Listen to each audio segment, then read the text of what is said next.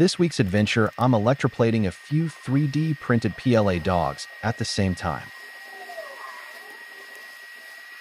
We're starting off by making each plastic piece conductive.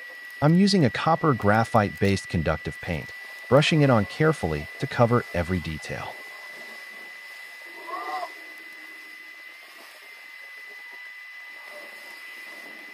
Getting full, even coverage is key to a smooth electroplating process.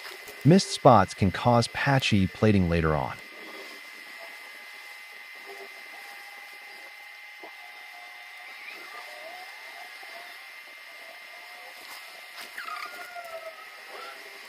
Once all the dogs are coated and dry, we'll wire them up and get ready for the copper plating stage. Stay tuned. Next, we dip them into the copper bath and watch the transformation begin.